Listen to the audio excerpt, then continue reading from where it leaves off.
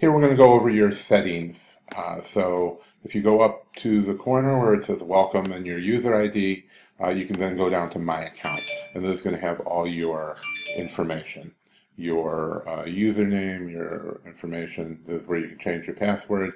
If you want to change it, you obviously have to confirm it as well. And then your email. So this is for your subscription. So if you turn either one of these off, or you want to change both of these to go wherever, that's only going to be for the updates, the settings inside of Sourcing Secrets. So when you get subscriptions, or if you request additional information, you're going to, this is where they're going to go to. So, you know, when we send out emails and updates about your account or new features, that's still going to go to the email that you subscribed with.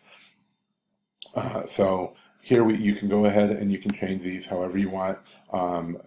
If you want to get your subscriptions at that email, you can enter whatever email. So we had a second one. So if you have a VA or a business partner that you want those subscriptions and all that information to go to, you just turn that on. So if you don't, for example, if you have a VA, you would turn on the check mark because you want those files to go to them, and you could turn this one off, which would be your primary email, or the other way around, or you can have them both on, however you want to do it.